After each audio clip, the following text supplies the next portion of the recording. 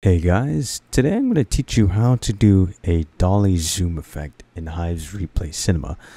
All you're going to need is, of course, the Hive's Replay Cinema and any editing software. Personally, I will be using After Effects for this tutorial. Now, what is a dolly zoom, you may ask? Well, a dolly zoom is when a camera takes in more of the background into the frame while the subject in the foreground remains the same size. Here are some examples shown on screen.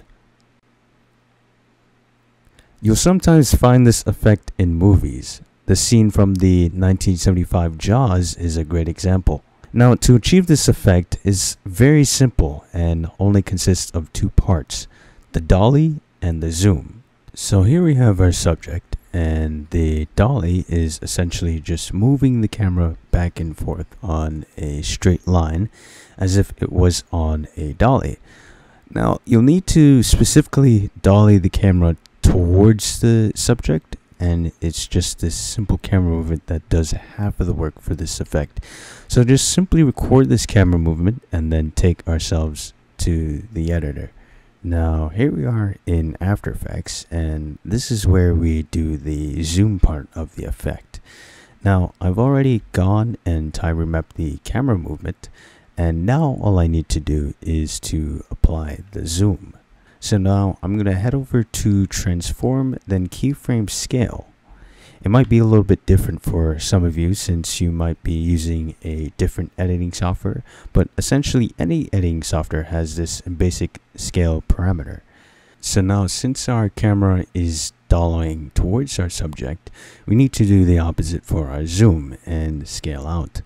This is the part where we maintain the size of our subject in the frame. So now let's head over to our scale keyframe that is set at 100, which is the default value, and we're going to bring this keyframe all the way towards the end, just the second to last frame before the scene ends. Let's head back to the beginning. Let's go to our value and let's change it to, let's say, 275. Alright, that looks good.